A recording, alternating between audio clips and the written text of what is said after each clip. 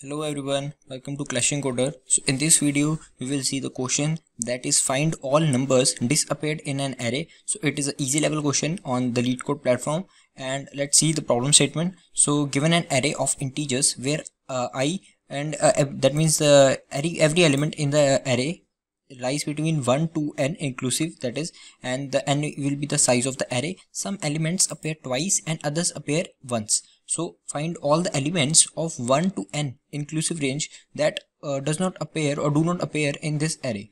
Could you do it without extra space and O of n runtime? You may assume the returned list does not count as extra space. So that means we are given an array and all the elements in the array will lie between 1 to n. That means it will be equal to n also. If this is for example, this array is of size 8, so there will be elements from 1 to 8, not 0 to 8 actually. So we will have to like make our indices 1 plus 1. So that's why. So let's see. So in this example we can see 4 3 2 7 8 and 2 and 3 are repeating. That's you can see here, and 1. So 5 and 6 are missing. So actually we have to return the vector of int integers with which is containing the missing numbers. So 5 and 6 are missing in this example. So we have to also do it in without extra space and O of n runtime. So we will see both approaches, like brute force approach, then this optimal approach. So let's see how we can solve this. So first of all, if you see this question, then you can simply think of a normal solution that the layman can think also. So that will be like, see, you can simply make a set from this array. So if you make a set from this array, then all the duplicate elements will be deleted. So if you see, we can simply make a set 1 2 3 4 5 and 5 and 6 and 7 and 8. So 5 and 6 are missing, sorry. So our set will be as this. So you can see this is our set that is formed. Now we have to do is we will run a loop from 1 to n. So then we will run a loop 1 to n, then we will find if the value is present in set. So it is present, we will do nothing. But if the value that index we are using, like we will run from you can see the pseudocode also, we will make the set, then we will run a loop from 1 to n. Then we will check if I is present in set or not. If it is not present, for example, I will run from 1 to n. So it will check 1 is present, yes, 2 is present, 3 is present, 4 is present, but 5 is not present. So it will add it to result, or we can simply print the result which is not present, or the value of 6. But this will be not a solution that we are searching for, because we have to do it in O of 1 time, and interview will also like expect you to optimize this the space complexity. So let's see.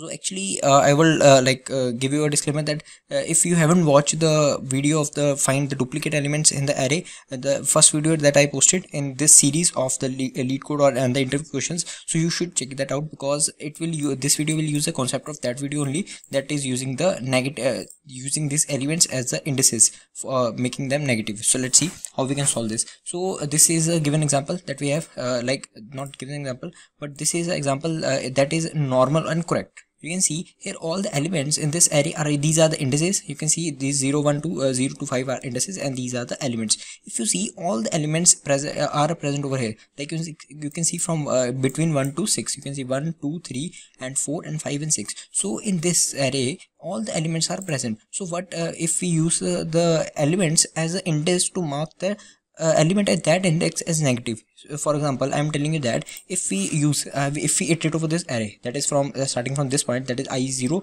till 5, we'll check, we will take 4. We will use 4 as the index, 4 minus 1 actually, because we have to make it a 0 based index. So we will use 4 minus 1. So 4 minus 1 will be this 3. So 4 minus 1 will be 3. So we will mark this index as negative. So basically we are using this element as index to mark the other elements negative. That's why. So now if you see, if we like traverse this whole array, so 6 minus 1 will be 5. So this is the fifth index, so we will make it as negative. 1 minus 0 will be 0, so we will make it as negative. And similarly all the elements will be getting negative. So you can see, if all the elements in the array are present correctly between 1 to n, then all the indices or all the elements at the particular, all the indexes will be as marked as negative, because no element is missing. Now you can see all the elements are marked as negative because we have all the values. So that's why. Now if you see, for example, if we have for example, if we are not given, we'll just remove these negative signs and I will show you now the concept. Actually, I hope you understood this this thing. Now if we delete this value, for example we delete this 6 and we make it as a 5 only. So now if you see, now all elements are not present in this array and one element is repeating. So that's why now if you see, now we start again traversing this array and we mark the fourth index 4 minus 1 as a negative, that is 3. So then we mark it as negative, and we go to 5 minus this 4, it will be negative. Now if we go to 1 minus 1 minus 1, that is 0, negative. And then we go to this index, that is 3 minus 1, that is 2, we will mark it as negative 2, and we will mark this as negative. Now if you see, we go to 5. Now 5 is already if you do 5 minus 1, so it will be 4. So 4 is already negative, but we don't have to make it negative. So now if you see, one index or the one element at particular index which was missing is not marked as negative. So we will be not having all the elements marked as negative because the index is missing. So we need a value as value 6 to mark this index, that is 6 minus 1 as 5 as the negative. So that's why we have a missing value. So we can simply find this value by traversing this array. Now we will see if the value or the particular index is positive. So that means the value the index, that is 5 plus 1 element is missing. 5 plus 1 element is missing, that is 6. So you can see it is a correct because 6 is missing. Yeah, it is true. So that's why this concept we will use. So let's see how we can solve this.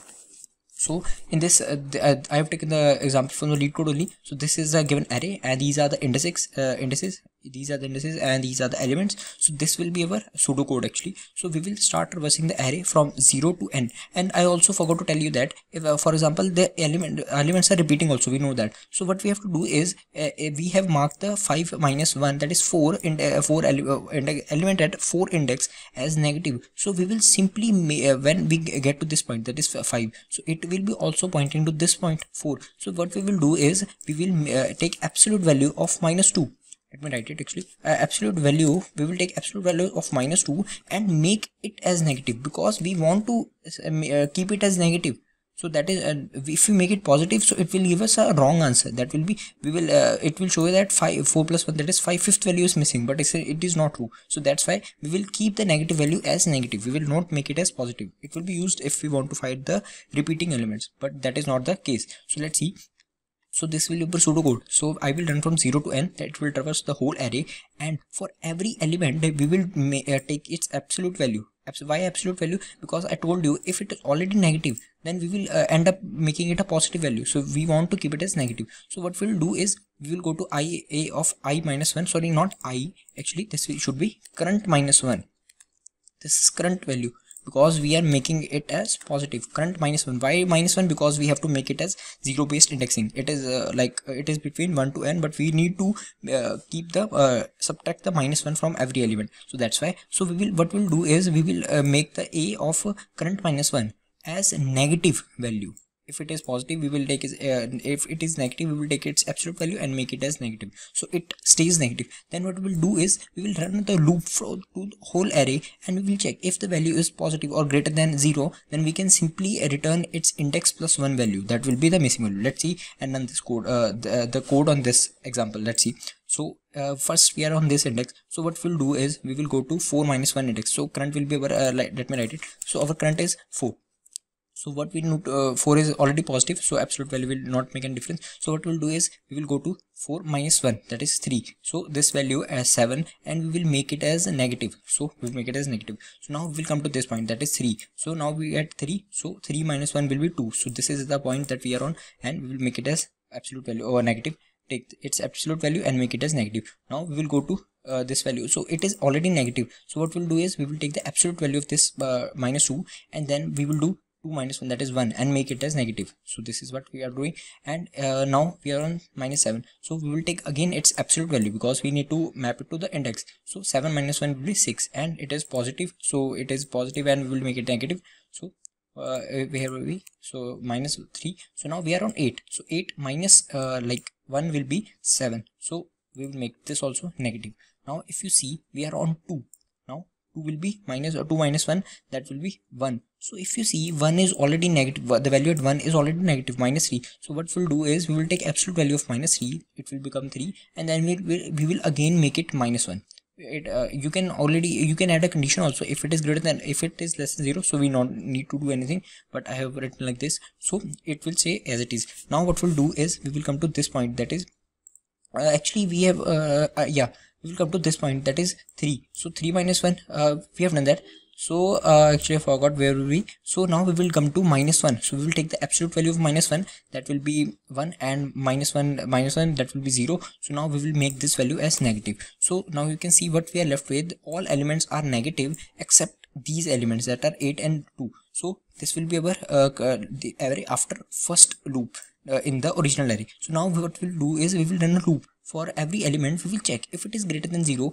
If it is greater than 0, that means it has not been marked and that particular index value is missing. So what we'll do, we will run this loop. When I will come here at this point, it will see the element is missing, or actually positive, that is positive. So what we'll do is we have to return a 1 based indexing answer, not a 0 based. So we will do I plus 1, so value will be 5. So you can see 5 is missing. 4 plus 1, that will be 5 is missing. And if you see for the other value, that is it is also negative or positive. So if you see this, now 5 plus 1 will be 6.